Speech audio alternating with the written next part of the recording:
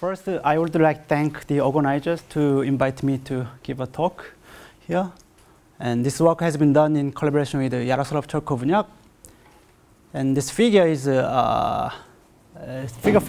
from micromagnetic simulations.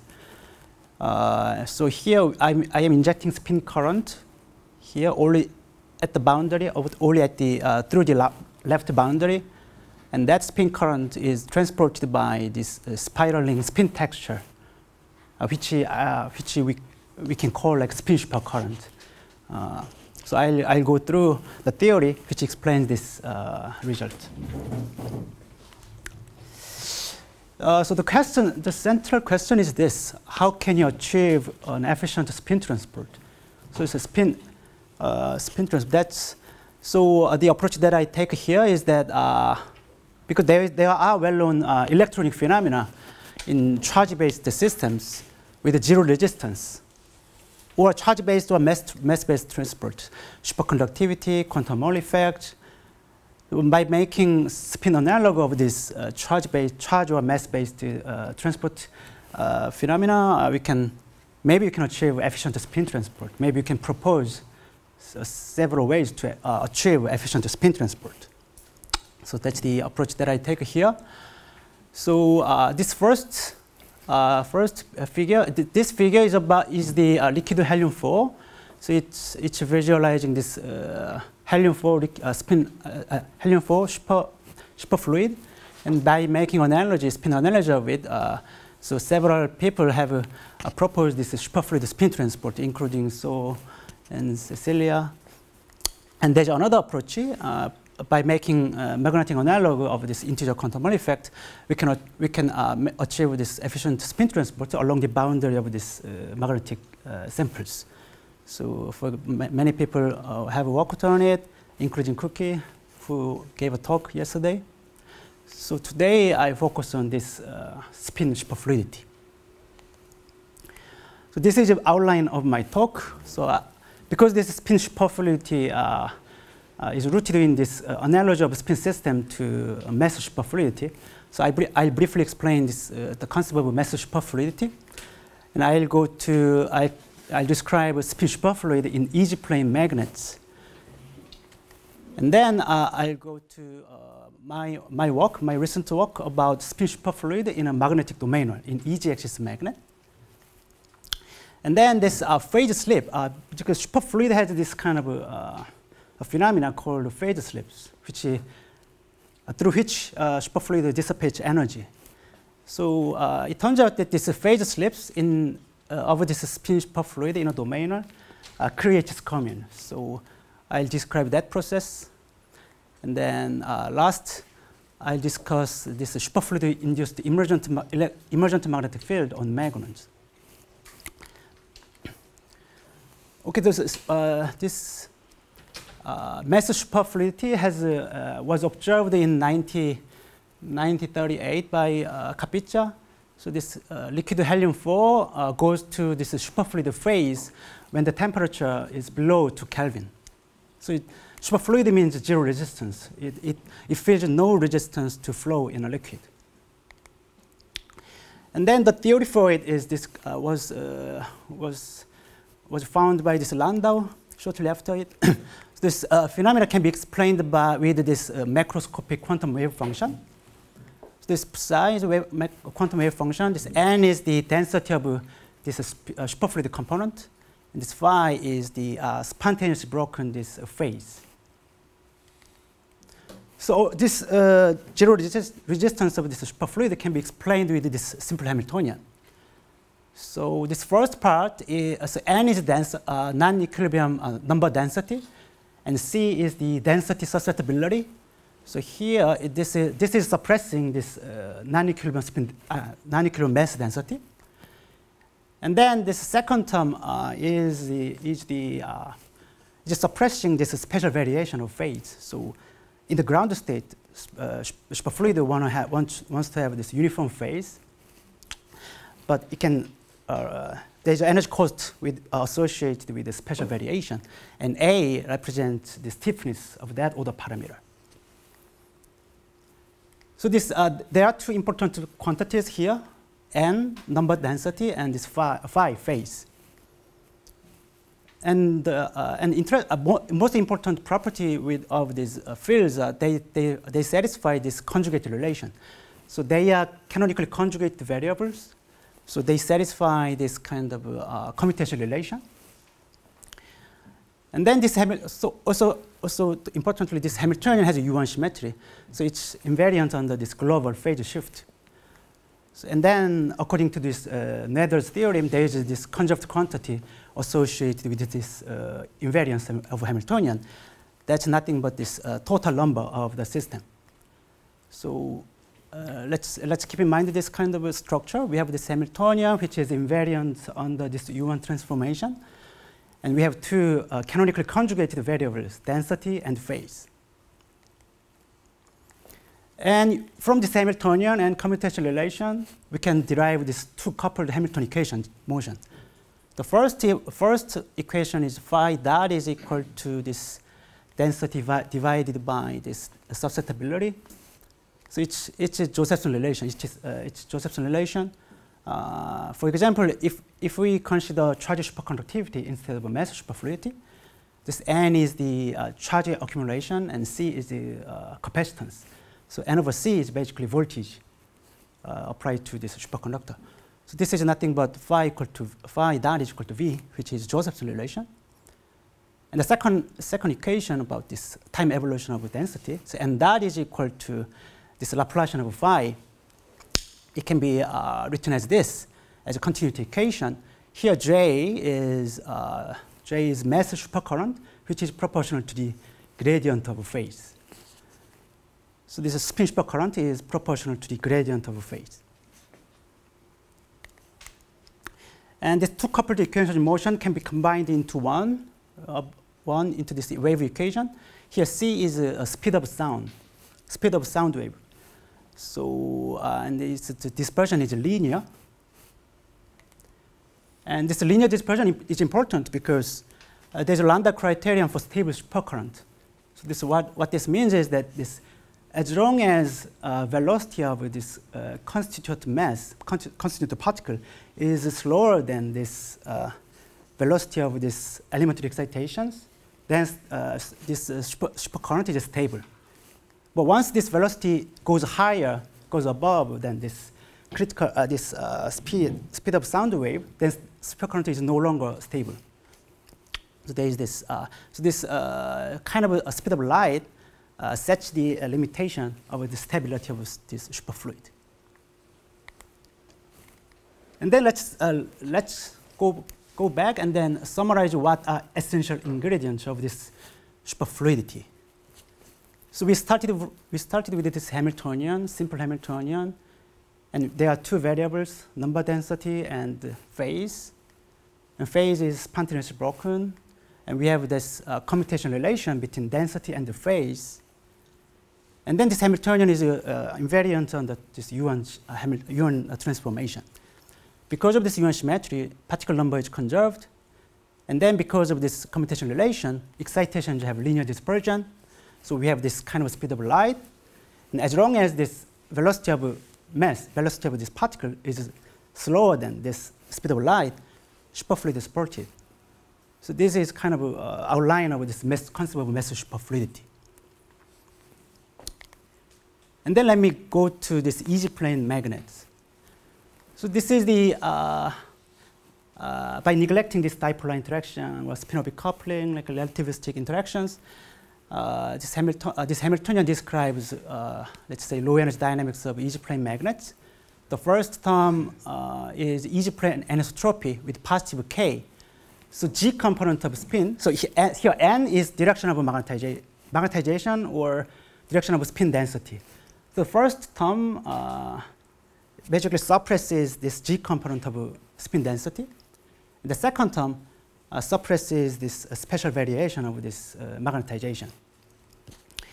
And if you think of this ground states, because Ng is positive, any uniform states, spin states in the xy plane are ground states. So this direction can be arbitrary in the xy plane. So the ground states are continuously degenerate with this U1 manifold. So from that ground state, just low energy excitations can be described by this Hamiltonian. So this Hamiltonian can be approximated with this Hamiltonian. So this first term is the same, and the second term is written in terms of this in-plane angle phi. So this special variation of this direction is now captured by special variation of this in-plane phase. And Ng is a non-equilibrium spin density, polarized in the G direction, and phi is the in-plane angle. And then from quantum mechanics, we learned that this angular momentum is a generator of these rotations, right? So formally, it can be written as this commutative relation. The first SNG is a spin density polarized in the G direction, and phi is this in-plane angle. So they satisfy this commutative relation. And this Hamiltonian has a Yuan symmetry. So when phi is shifted globally, energy does not change. According the conserved quantity associated with this symmetry is spin density, polarized along G direction. So we have Hamiltonian, and we have this commutation relation. Then we can derive Hamilton equation of motion. This first equation is again kind of spin analog of Josephson junction. This phi dot is equal to it's proportional to the spin density along the G direction. So it's basically this NZ component basically represents internal magnetic field in the G direction, and this phi dot, the spin precesses around that internal magnetic field. So that's this. And the second equation is NZ dot is proportional to the Laplacian of phi, which can be written as this continuity equation. So JS here is proportional to the gradient of this phi in plane angle. So you can see where I'm going. So I am making this analogy between mass superfluidity and spin superfluidity. The structure goes exactly the same. And by coupling these two combining these two coupled equations into this one wave equation, this here Cs is the speed of spin wave. It's linearly dispersed. And the lambda criteria for stable spin supercurrent is that this velocity of this spin supercurrent should be less than this speed of light. It's the speed of this spin wave. So we can make this comparison table between mass superfluid and spin superfluid. So we have this similarly looking Hamiltonian. And in mass superfluid, we have this commutation relation between mass density and this phase of wave function. And here we have commutation relation between spin component G along G direction and in-plane angle of phi. And these elementary excitations have a similarly linear dispersion.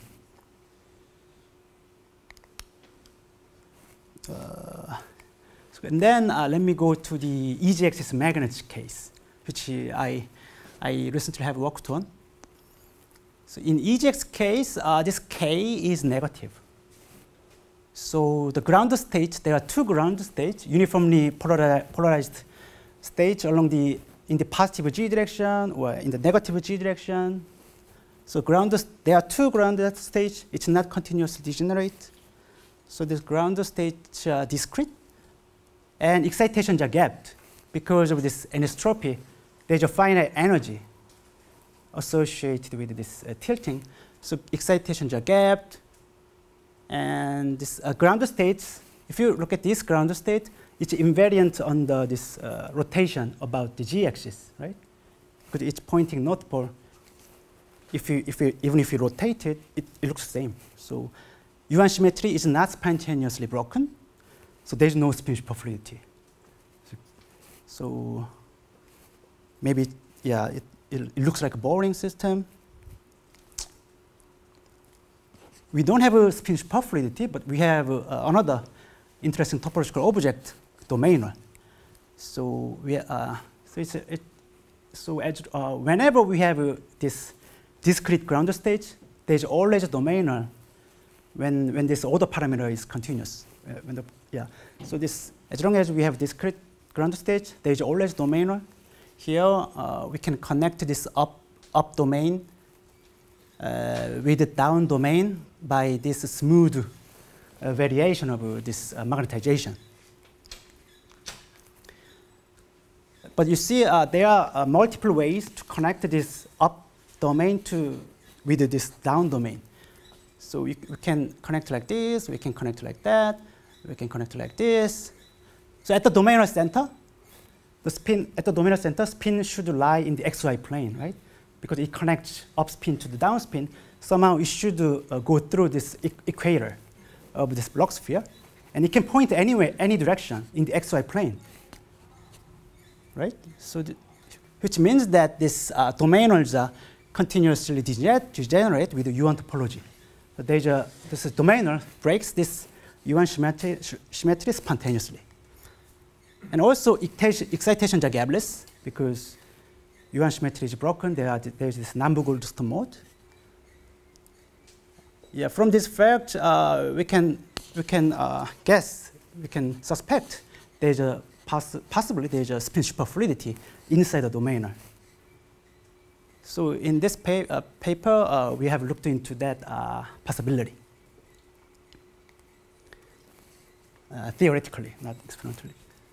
So, so this is the we have this. This is the figure that I will use through my talk. So we have this up domain in the top, we have a down domain in the bottom. So we have this kind of straight line domainer between these two. So how can you represent this domainal state? So we can use it can be described by these two variables. First, this y. Y is the vertical position of this domainer. So domainer can be here or here, here, and this vertical position is represented by y. And this angle at that domainer center, this implying angle, should be also included. So this phi, big phi, capital pi, phi represents that implying angle at the domainer center. And then you can show that Hamiltonian, easy plane, this easy plane, Hamiltonian for easy plane magnets can be reduced into this Hamiltonian for, let's say, for domainal dynamics. So this first term represents a pinning potential for this domainer. So domainer is kind of trapped along this line of y equal to 0. So there's a trapping potential for domainer. And this second term represents energy cost associated with this angle variation, spatial variation. And then what are the relations between this y and the phi? So if you consider this y, let's say we have this domainer, and let's say we push this domainer to the top, like as a whole, like push this domainer like this here. And then you see this negative domain is increased, expanded due to displacement of domainer, right? So if domainer is here, we have more like a negative magnetization. If domainer is below this, and we have more upspins. That means this y captures this g component of this total spin of the system. And then in this original Hamiltonian, we had this density phase conjugate relation, and using this y and phi within some theoretical framework, this can be reduced. This can be written as this commutation relation. This y and phi are canonically conjugate variables now. So they have this kind of commutation relation.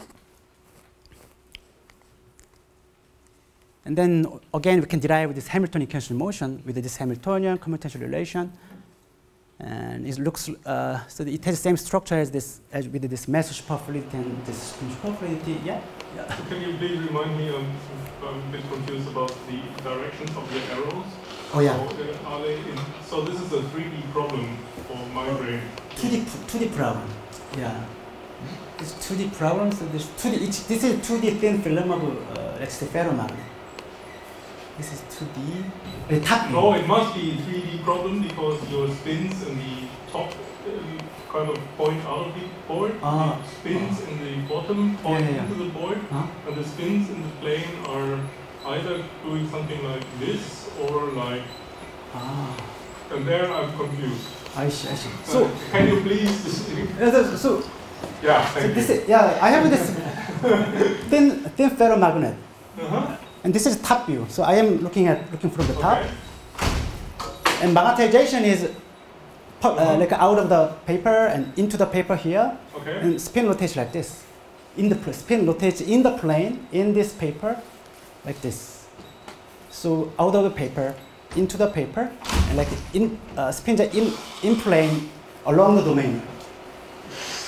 So why does it? Why is the axis magnet? I mean. Because in the ground state, it's always, let's say in the ground state, spins are all out of this paper like this or like this. So this it's PMA magnet. And then we have this domainer. So let's say we have up domain here, down domain here. There must be domainer between them, and spins should lie in the XY plane, lie in this paper, right? To connect this to this, to go from here to here. Huh? It can be brought. This is you just custom brought wall, right? Yeah. But still can be near wall, right? That's true. Yeah.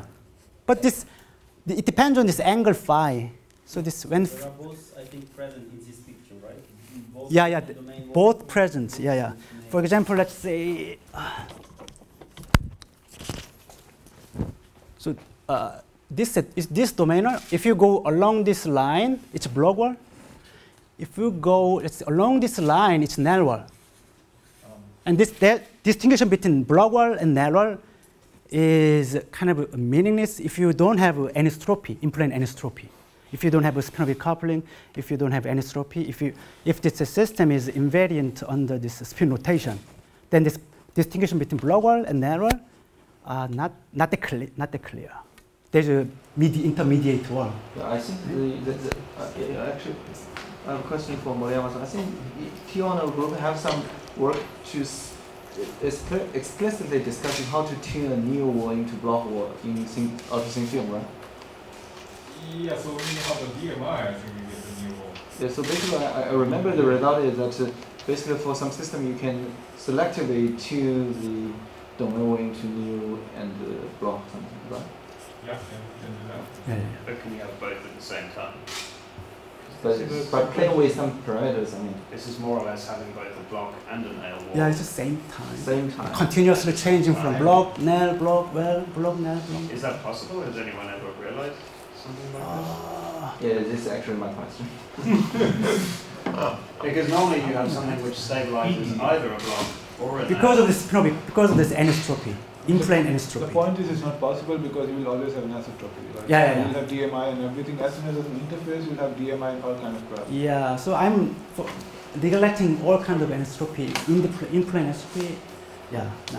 Isn't it not just the anisotropy, but also they are different in one has like magnetic charge and the other one doesn't have. So the dipole field. Yeah, that comes from dipole interaction. So I also neglect dipole interaction here. Yeah. So all kind of those kind of bad things. So, but as this Cecilia gave a talk about it, even if you have this easy plane, some kind of in-plane anisotropy, some kind of dipole interaction, as long as you overcome this barrier, there will be this kind of spiraling structure.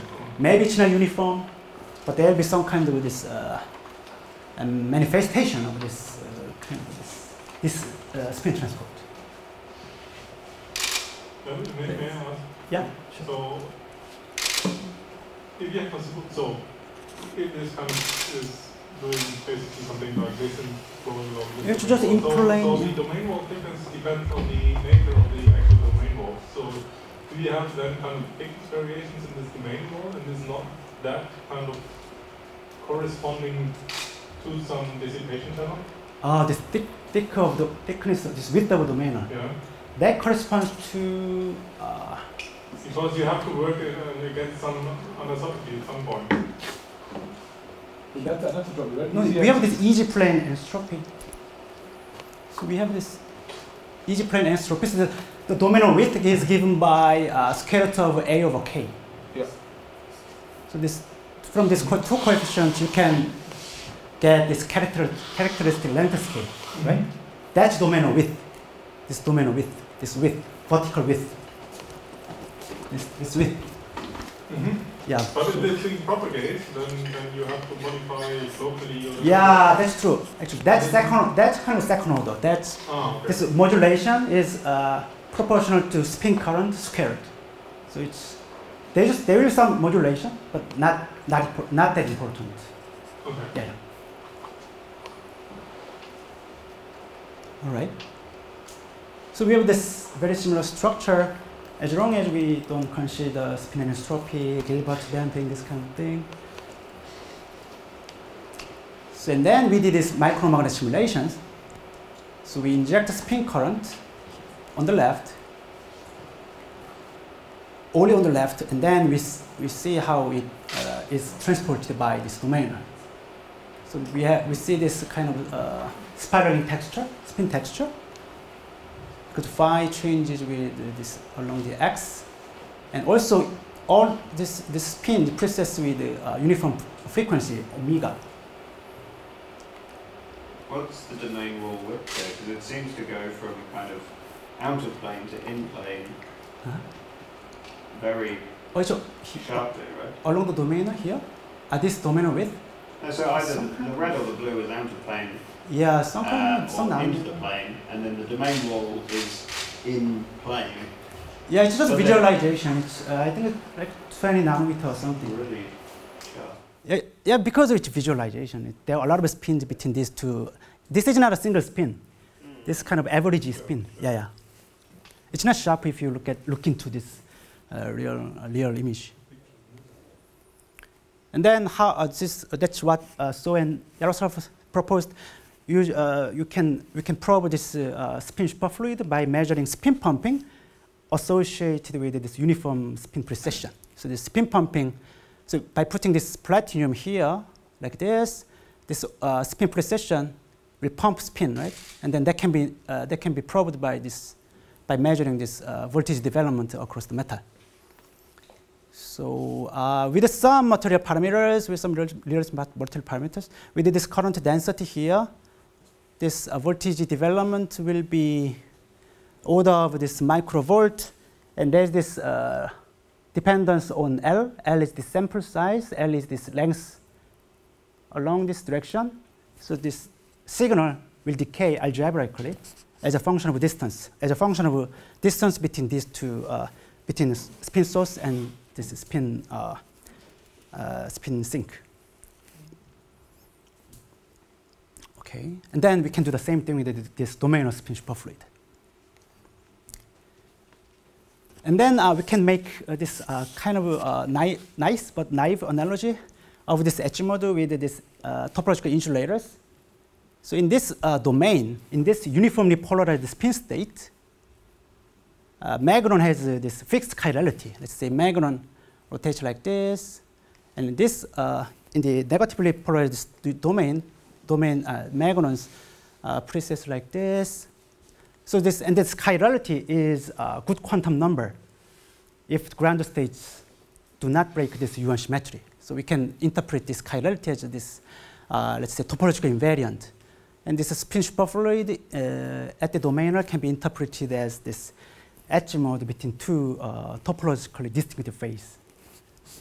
This analogy is not rigorous, but it's kind of good to think in terms of this topological insulators.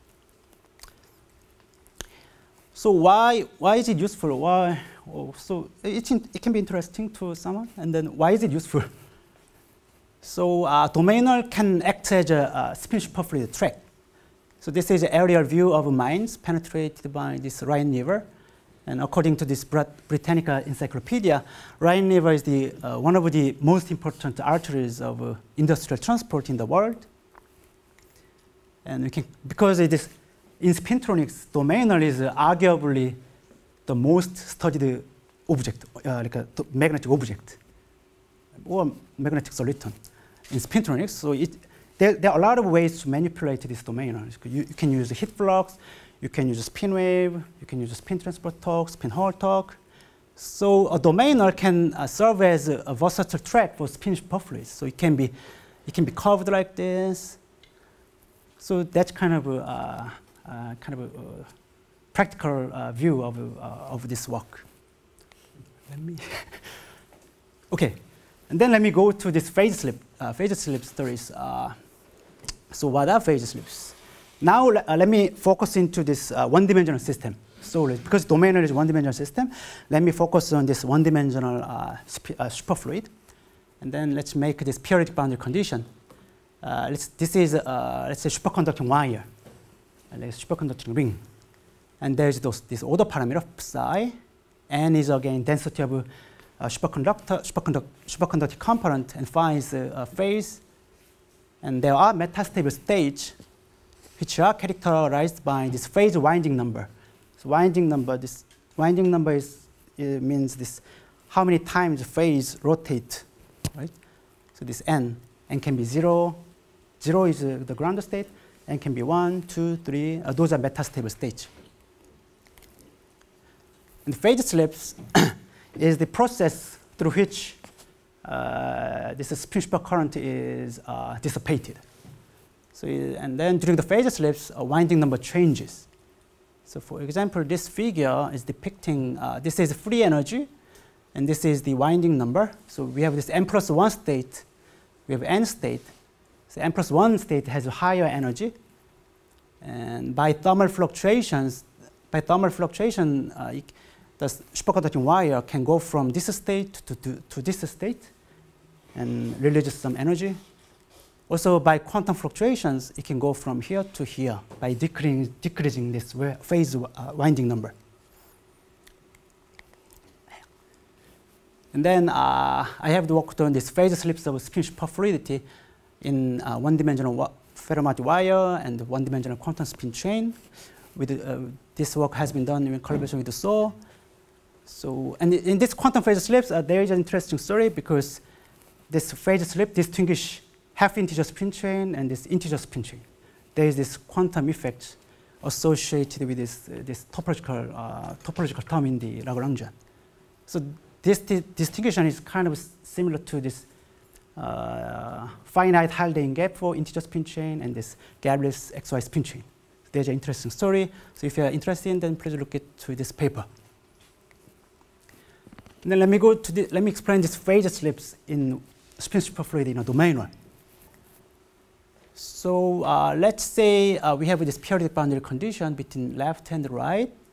Here, this in-plane angle rotates in the XY plane once, right? So this from here, phi rotates like this. Phi rotates the equator once. Yeah. Is that a reasonable assumption to say that it does rotate exactly once?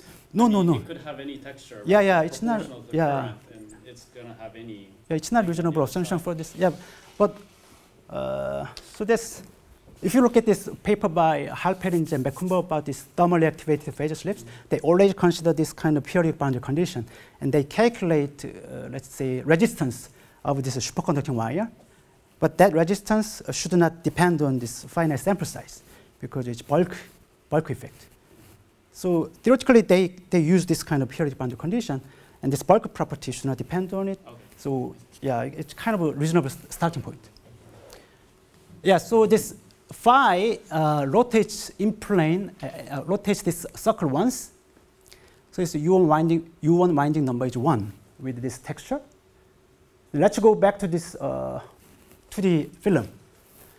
And let's consider how spins change from the top to the bottom. Oops. So here we have this up spin. So we start from here, North Pole. And as we go below, this spin rotates the equator once. And here we arrive at the South Pole. So meaning that this spin texture, this 2D spin texture, wraps the unit sphere once, right? So this spin texture wraps the unit sphere once. which means the Scomian charge of this texture is 1. The Scomian charge of this guy is 1.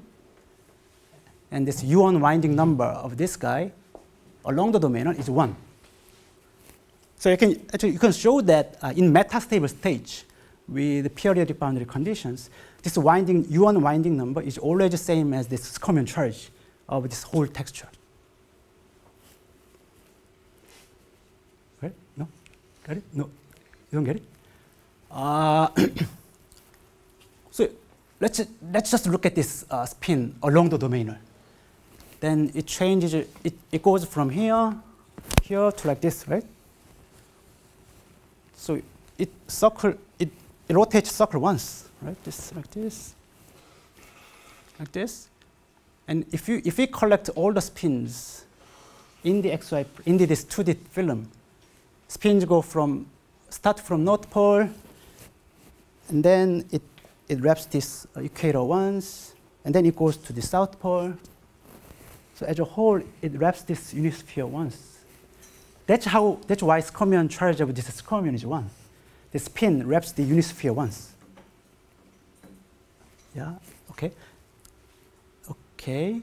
So let's say we have this identity for metastable stage. So what it means is this. So we start from this configuration with winding number 1 and Scomian charge 1. And there will be, at finite temperature, there will be phase slips which unwind this winding number. That's what we know from charge superconductivity and this mass superfluidity. There will be phase slips. And then, so this winding number will decrease from 1 to 0 by these phase slips. And then during that, because this Scomian charge is conserved quantity, so you can show it from this by using the property that this direction is univector. But so here we have a winding number 1, Scomian charge 1. Here we have a winding number 0. So the Scomian charge of this domainer is 0. But there must be some 1 Scomian charge because the Scomian charge is a conserved quantity. But the Scomian should decay really quickly. That's right. Yeah. Scomian should decay. Yeah, that's right. And then okay, Scomian. Okay, and then so this phase slip will push its Scomians to the boundary, and they will decay. Right? They will decay. Right, that's true. Yeah, that's fine, but because we have this finite length, there will be some Scomians arriving this boundary. Then we can detect this Scomian. So that's how these phase slips connect to these Scomian generations.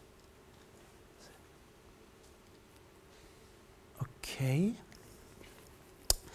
And then this Scomian creation can be experimentally probed by putting metal here again. Any metal, and then connect measure this voltage here. And as this Scomian goes through this metal, because of this electromotive force, there will be voltage development across this metal. So this Vm will be proportional to the Scomian creation rate. So that's how we can observe this Scomian generation. So with this current, this voltage is approximately 7 nanovolt, which is small, but experimentally reachable at this temperature.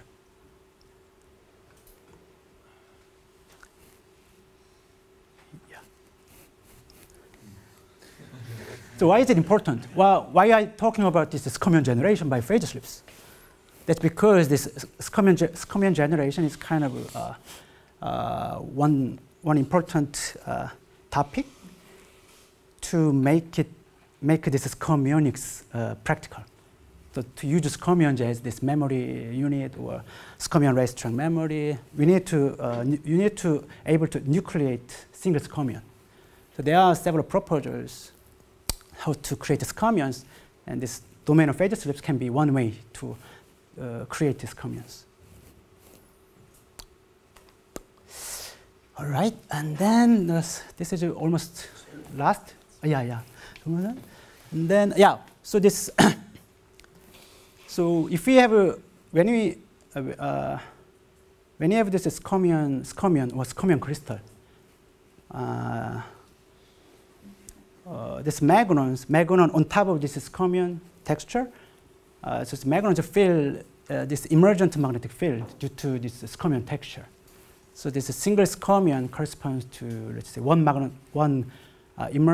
quantum flux for this emergent magnetic field. So this is the pictorial explanation of this magnon Hall effect. So we have a scomium, apply temperature gradient, and magnon does not go straight. Because of this scomium, and scomium creates this effective magnetic field for magnons. So there will be this kind of Hall effect. So that's magnon Hall effect. So that can be described by this effective Lorentz force of magnons. Here, F is force, V is velocity of magnon, B is the effective magnetic field due to this scomium texture, and it's written like this. And if you look at expression for scomium charge, this is basically integrand of this scomium charge. So effective magnetic field is proportional to, let's say, scomium density. And then we can consider this magnon passing through this domainer. And because this domainer carries scomium charge, finite scomium charge, localized along the domainer, this magnon will fill emergent magnetic field. So there will be, again, magnon Hall effect. Not because of scomiums, because of this superfluid-induced emergent magnetic field. And then, importantly, this magnitude of emergent magnetic field can be controlled by spin supercurrent. So if there is no spin supercurrent, emergent magnetic field is 0. If you put a lot of spin current into this domainer, this emergent magnetic field will increase proportionally to this injected spin current. Why are you interested in that? One interesting direction from here is that if we consider this, if we have this array of domainers carrying finite supercurrent, that will create this magnonic crystal for magnons with this emergent magnetic field. So there will be localized, there will be this array of artificial lattice of this emergent magnetic field on magnons. So that you can like create some interesting phenomena for magnons. Okay, so let me summarize my talk. So we have studied some interesting phenomena out of the Hamiltonian. The message is simply easy-axis magnet, which can be considered boring. It's not boring because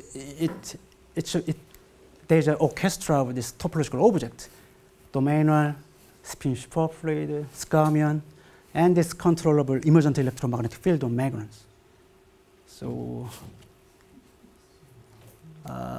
it's not boring system. And the spin superfluid, the concept of spin superfluid provides a platform to discuss all these kind of things, right? Spin superfluid, phase slips, edge scomiums. So it's a very useful concept. Yeah. Thanks so much for your attention.